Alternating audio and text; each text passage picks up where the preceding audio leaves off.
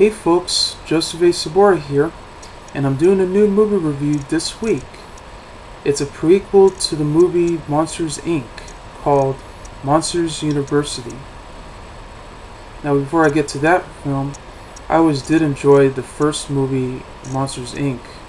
when I first saw it back in 2001, and I really enjoyed it ever since.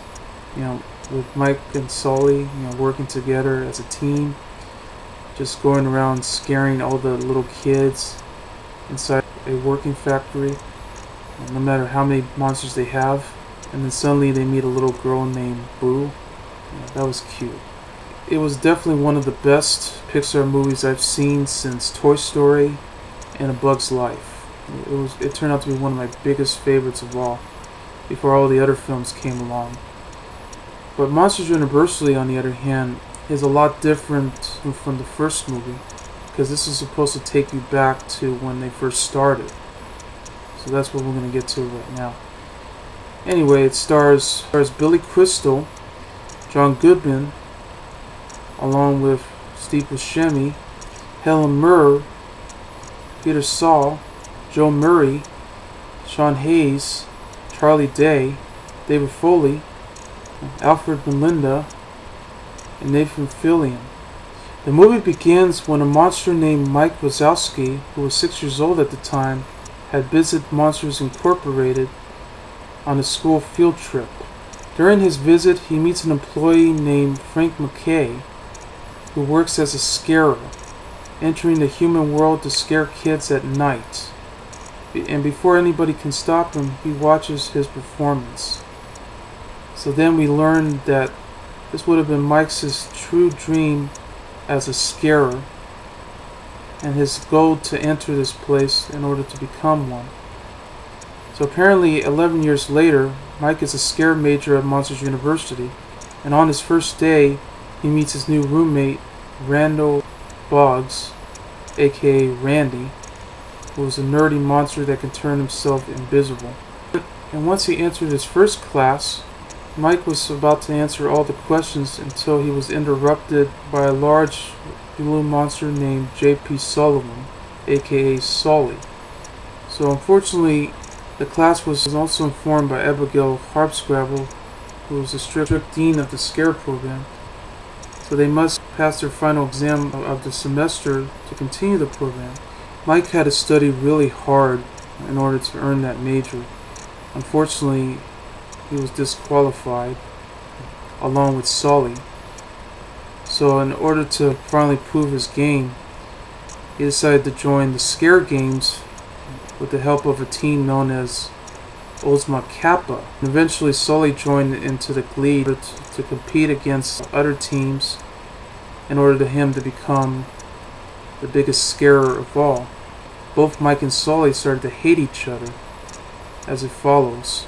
But of course, with all this competition that was going around, they soon learned that no matter what happens, they'll always become the best buds. So that's what the movie was all about. And I gotta admit, it's not as good as the first Monsters, Inc., but I have to admit, it was good for a prequel to actually happen, because I was really looking forward to seeing this movie when it was first announced. And I'm thinking to myself that after the first movie, why can't a movie like this get a sequel? Because I know a lot of movies nowadays, no matter how many Pixar movies that we're getting these days, at least Toy Story was good enough to have a sequel because they wanted to follow the entire story about what's going to happen later in life. And how they're going to move on after Annie was growing up. So that was good. That's why I love all three of the Toy Story movies. But Monsters Incorporated, though, was a great choice for a movie to watch.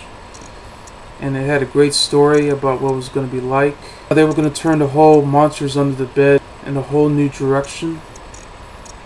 And that was a good choice. I always loved Mike and Sully. They were a great team together, and I think they really worked.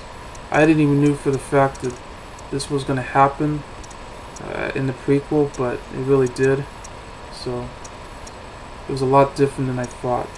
There were other characters that I really did enjoy.